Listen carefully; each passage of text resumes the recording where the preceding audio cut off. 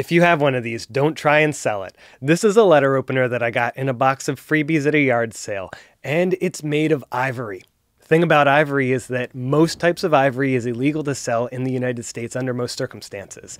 There are a few exceptions, but it's not worth the risk if you don't have the right documentation or support to back it up. There's federal laws about that kind of thing, and most of the platforms will kick you off for trying to sell ivory. So what can you do with your ivory? Well, you can donate it to the U.S. Fish and Wildlife Service if you want to. Just don't try to sell it.